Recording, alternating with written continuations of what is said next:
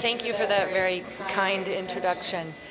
So we were asked over the next hour to address this question: have we progressed enough in BMT to prevent or treat acute GVHD effectively? And I think we probably all know the answer to this, but hopefully we can discuss it in depth. I have no conflicts of interest with what I'm about to speak about. So for some background data, this is data from the CIBMTR looking at the causes of death after unrelated donor transplants. And you can see that back in the 1980s to 2002, GVHD contributed to 14% of unrelated donor deaths. And with the most up-to-date data, it's now 16%. So I think the answer to the question is no, we've not progressed enough. Before we kind of go into the ways that we are trying to prevent and treat GVHD, it's always good to remind ourselves about the pathophysiology, which we know is a three-step process, initially with injury to the host environment with the conditioning regimen that causes induction of inflammatory cytokines, then leading to T-cell activation, proliferation, and differentiation, and eventually to cellular and inflammatory attack on the patient. And this is a cascade that if we don't stop, it only continues to progress and worsen over time. So how do we better prevent GVHD? There's obviously been a number of strategies tested over the last several decades, and I just wanted to address a couple of the newer ones that have been developed, and firstly looking at medications. So this is a bone marrow transplant clinical trial network study. For those of you that are not aware of what the BMT-CTN is, it's a multi-center consortium of transplant centers funded by the NIH that is testing many different aspects of transplant in clinical trials in order to come up with answers faster than just single center trials. So in this trial known as BMT-CTN 1203, it was a multi-center phase 2 randomized trial to look at novel approaches of preventing GVHD compared to control cohort generated from the CIBMTR that used GVHD prophylaxis of tacrolimus and methotrexate. For this trial, subjects were 18 to 75 years of age, had a malignant diagnosis, and received a matched, either related or matched unrelated donor transplant, followed after having had reduced intensity of conditioning. And they were randomized to receive either TAC MMF and post-transplant Psi, or TAC methotrexate and Maraviric, or TAC methotrexate and bortezomib. And the endpoint was a composite endpoint of Grafts, which was you had either grade 3 GVHD, grade 3 to 4 GVHD, or chronic GVHD requiring systemic immune suppression, or you relapsed from your disease, or you died. And any of those events, you hit this endpoint. And there's been very good data to show that a composite endpoint such as this one really answers the question, well, are we doing a good job of preventing GVHD? Because obviously we could prevent it but cause more relapse, or we could prevent it but cause death. And that's why when you think of when we're speaking to families or patients, they want to be alive and well a year or 2 years after transplant and not have any of these events occur. So this has become a more prevalent composite endpoint to look at than just the incidence of GVHD. So in this trial, the results showed, as you can see here, the blue dotted line was TAC MMF and post-transplant Psi, and it was superior in controlling Grafts than either the TAC methotrexate Maraviric arm or the bortezomib arm or the controls. And from these data was generated the new trial, CTN 1703, which is taking this post-transplant Psi approach and comparing it in a randomized fashion to the TAC methotrexate, because in the other trial that was only a historical control. So this is hopefully the definitive randomized phase 3 trial. It's ongoing now, and it's for those subjects who have a malignancy receiving reduced intensity, and again, either a related or unrelated peripheral blood stem cell transplant. It's still accruing, so we'll see what the answers show. But the data from this trial really showed that the post-transplant size, we all know, is very promising and showing a good reduction of GVHD without impacting survival or relapse. Another trial that's been developed by the CTN to try to prevent GVHD is looking at other methods of preventing GVHD without the use of calcineurin inhibitors. And so the two major ways of doing that is either to continue with post-transplant PSI, but not use a calcineurin inhibitor, or to do CD34 selection of the graft. And obviously there's a lot of advantages of not having calcineurin inhibitors after transplant. And in this trial, it's a myeloablative platform, and it's for patients with malignancy who are getting a matched donor, and it could be any age under 65. And they'll either receive a bone marrow with post-transplant tacrolimus and methotrexate as a conventional GVHD prophylaxis, or marrow with post-transplant PSI and no calcineurin inhibitor, or the CD34 selected graft. It's still accruing, so it'll be interesting to see how these patients do. But obviously there's other strategies besides just medications or T-cell depletion to try to prevent GVHD. And that's been a focus that we've had at the University of Minnesota. And one of the things we've looked at are T regulatory cells. And this has really been driven by my colleague Bruce Blazer, who really pioneered the studies in order to understand Tregs.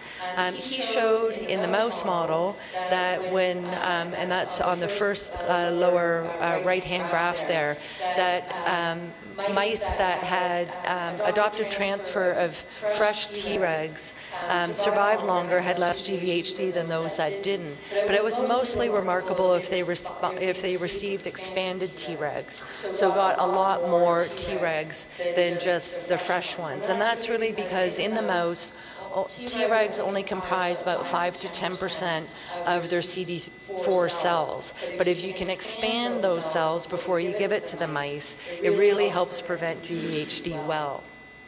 And these master regulators of the immune system, these Tregs, are even less prevalent in human cells, only comprising 1 to 2%.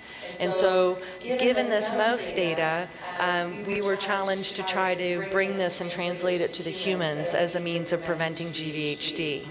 So we first did this in 2004, looking at peripheral blood. And there are a number of challenges in isolating the cells and growing them. And so after just 3 patients on a trial that I was a PI of, we decided to change our strategy and to derive Tregs from cord blood. And this work was done by my colleague Claudio Brunstein and many others at the University of Minnesota. And you can see on the left-hand side here, what was done is a cord blood unit was taken and CD25 positive selection for those cells. Then the cells were induced and proliferated and grew, and that product was given to the patient at the same time they received a double cord blood transplant.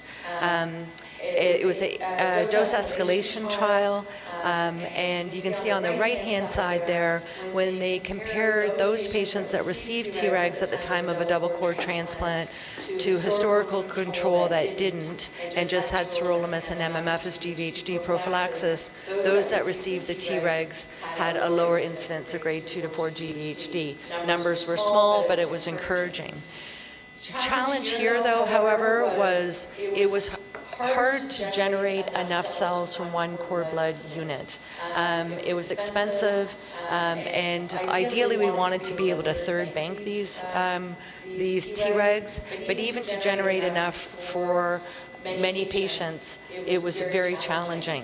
So then we decided, let's go back to peripheral blood as a source of Tregs, but we'll slightly change it. And this was based on data, again, Bruce Blazer's lab showed that you can induce naive T cells into the phenotype of Tregs. And these inducible Tregs are made by, at least in Bruce's hands, by inducing them with TGF-beta, IL-2, and sirolimus. And the advantages of doing this is you can increase the number of cells that you're producing. Very easy to isolate these cells. And you can use the same donor for the inducible Tregs as the stem cell graft. So you don't need to worry about allostimulation or rejection. So we brought this to the clinical arena, and we did a dose escalation trial of these inducible Tregs in adults, and saw that we were able to grow the cells well. They were given with no DLTs, and there was, again, although it wasn't significant this time compared to historical controls, a hint that these cells indeed help to prevent GVHD better than the historical controls. The challenge was the cost. And so with the dose escalation, it ended up being $100,000 per product. So essentially $100,000 per patient on top of all the costs of the normal cost of a transplant. So that was quite prohibitive. We're still working at trying to figure out how to use Tregs in a more cost-efficient manner, because obviously cellular products like this hold a lot of promise, but it's still a challenge to do this in a cost-effective manner. So that's trying to prevent GVHD, and then obviously we haven't done it well enough that we still need to learn how to better treat GVHD.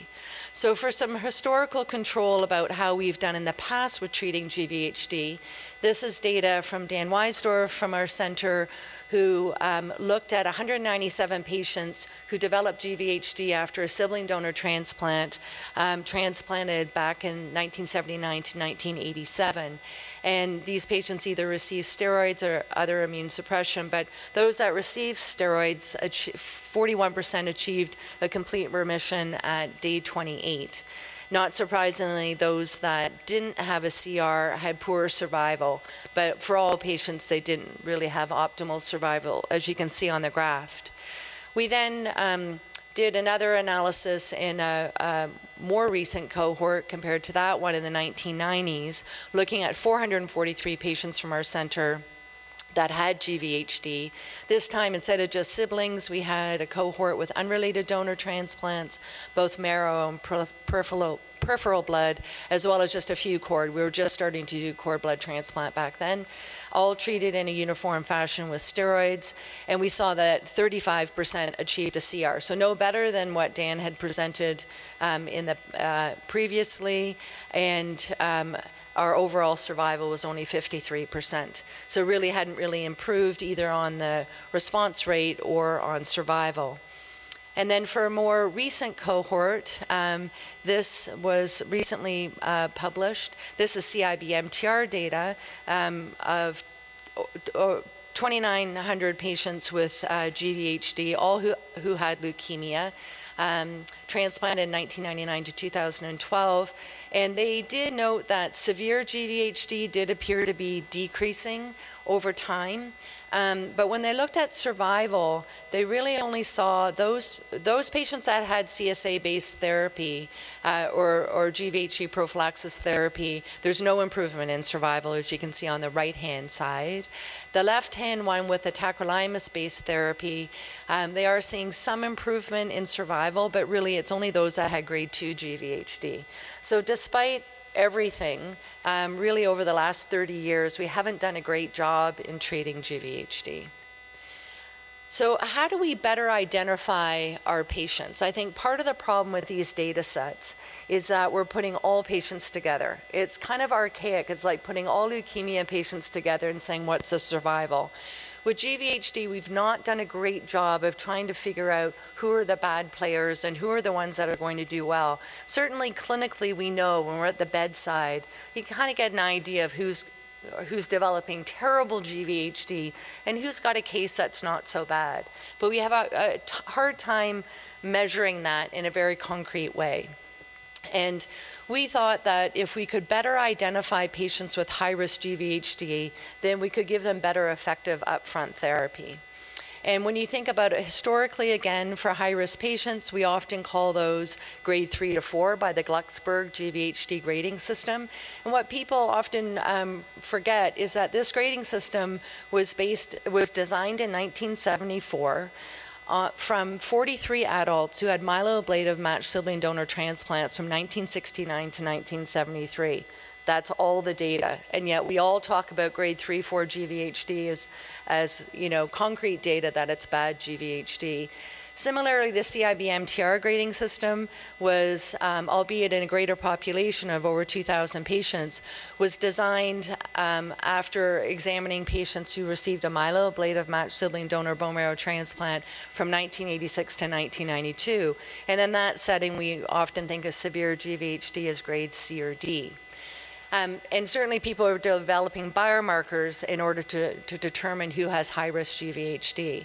But we hypothesized that if we looked at the individual initial GVHD organ stage at onset, we'd better be able to identify the high-risk patients versus just looking at the stage. Sorry, versus looking at the grade, so looking at the stage. So to do this, what we did is we took multi-center data, University of Minnesota, Michigan, Paris, and then 2 CTN trials. And we had 1,723 patients that were transplanted from 1990 to 2007. We looked at their data and looked at the organ involvement of skin, liver, lower GI, or upper GI. And with all the combinations and permutations, you get 67 categories of the nature of the GVHD. We looked at the CR/PR rate at day 28 for those 67 categories and ranked them from the best CR to the worst. And then the groups that had a similar response rate, we collapsed them. And we ended up with 17 categories. And then we tested these 17 categories looking at response at day 28, TRM, and survival at 6 months. And so when we did this, you can see the 17 categories here.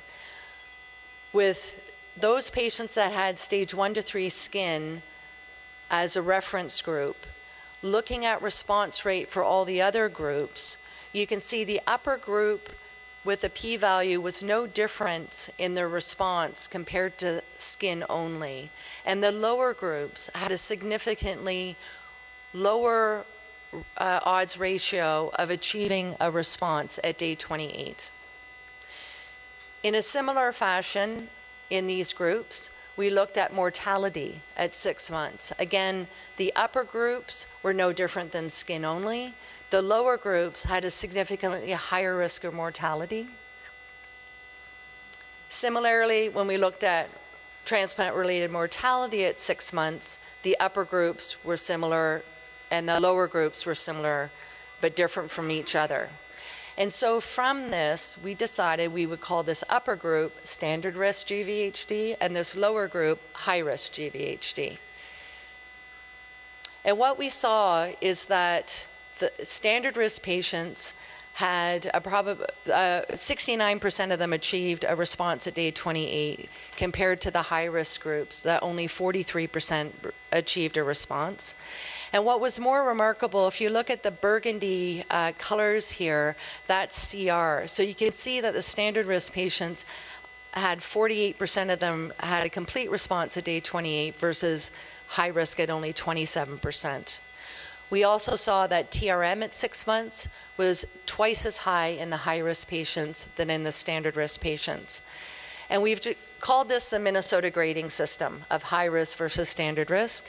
We did initially divide it into 3, but it didn't divide well into 3 groups. Many people ask that question, so that's why we just have standard risk and high risk.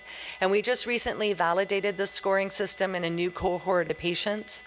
And we also have a free website that you can just click on there and click on each organ, what the stages of each organ, and it will tell you whether it's a standard risk patient or a high risk patient.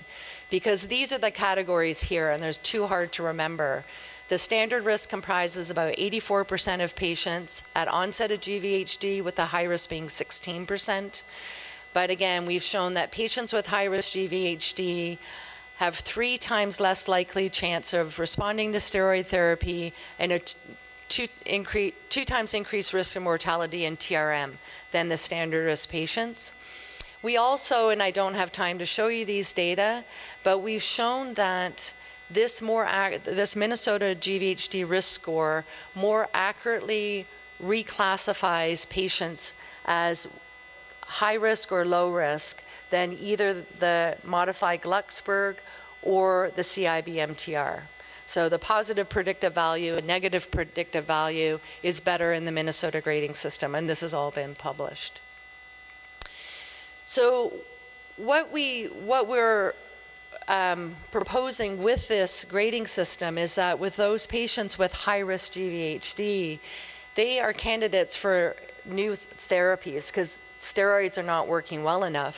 But likewise, those with standard risk GVHD, maybe they don't need steroids or as high a dose as people are giving at onset. We should start treating patients differently. And obviously, too, it'd be good to combine this knowledge with biomarkers, because many people are looking at biomarkers. Is that going to demarcate risk at onset? And so that's what the CTN did with this trial.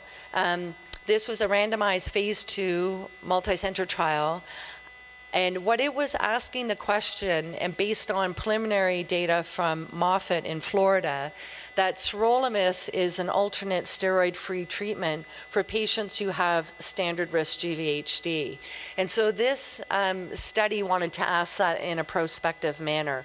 Could we treat patients with standard risk GVHD with sirolimus only and not give them steroids, which obviously would have a lot of potential benefit without all the side effects of steroids? What we also asked in this study is, would biomarkers help us also determine risk in patients? And so we used the Ann Arbor biomarker system, where Ann Arbor 1 or 2 is standard risk and Ann Arbor 3 is high risk. So how this worked was, and this is just background data on Ann Arbor biomarkers, ST2 and Reg3 alpha were used. And this is Jamie Ferrara and John Levine's work. They've shown that they can they can separate out the risk of patients based on whether they're Ann Arbor 1 or 2, which is standard risk with non-relapse mortality less than 40%, and Ann Arbor 3 high risk with non-relapse mortality being greater than 40%. And they plug in this complicated mathematical model, the levels of ST2 and Reg3, and come out with whether they're Ann Arbor 1, 2, or 3. So it's not just a level of those biomarkers. So in the CTN trial, patients that were newly diagnosed with standard risk GVHD as defined by the Minnesota grading system were randomized 1-to-1 to either sirolimus or steroids. And at the same time, they started therapy, but their biomarker blood was taken. Took a couple of days to get that biomarker assessment back. And if they remained Ann Arbor 1 or 2, they stayed on the trial. Whereas if they were Ann Arbor 3, it was up to the treating physician what to do. So what was interesting with this trial is that we had 122 patients that on the Minnesota GVHD risk score were considered standard risk and were also considered standard risk on biomarkers. And only 4 patients were taken out of the Minnesota standard risk group because they were found to be Ann Arbor 3. So in this setting, at least, the biomarkers didn't really further define risk significantly beyond the clinical assessment. We also saw that sirolimus did a good job. If you look at just at the left-hand columns here, it's looking at day 28 response, whether patients received prednisone or sirolimus for upfront therapy, and the response was the same. And so basically this study showed that sirolimus is effective without steroids for standard risk GVHD. That's the first time anybody has shown effective therapy without steroids for upfront GVHD. Again, really showing that trying to understand the bad players up front can help us tailor the therapy better. And just in the last couple minutes, I just want to talk about those patients that don't do well with upfront therapy. So how do we treat those? And basically, if you're not responding within a week or you progress within 4 days with GVHD, you need to do something. Certainly there's a whole list of medications that have been tried, and none of them really have been proven to be the best player until recently. Oh, sorry. I was just going to say, in this slide here, Paul Martin did a whole analysis. This paper is really worthwhile reading because he has shown that it really depends on the size of the trial, whether it's prospective or retrospective. But at the end of the day, overall response is roughly about 58 at best. But the smaller, better controlled trials, response rates are lower. And it's really only since ruxolitinib, in the REACH trial a couple years or a year and a half ago now, showed response rates, a JAK1/2 inhibitor, response rate of 55% for steroid refractory GVHD, that there's been really one, it's kind of a game changer. It's now what every other trial has to compare itself to. Although it was very small numbers, the FDA approved it for steroid refractory GVHD. So hopefully I've shown that despite efforts to prevent and treat GVHD, it still is a major cause of non-relapse mortality in our patients. And tailoring strategies based upon individual patients may provide more effective therapy, especially for those with high-risk GVHD, and reduce unnecessary toxicity, especially those with standard risk GVHD. But we're now going to hear some exciting new ways of thinking about GVHD and treating GVHD. Thank you very much. Professor Macmallian, you can come here and have a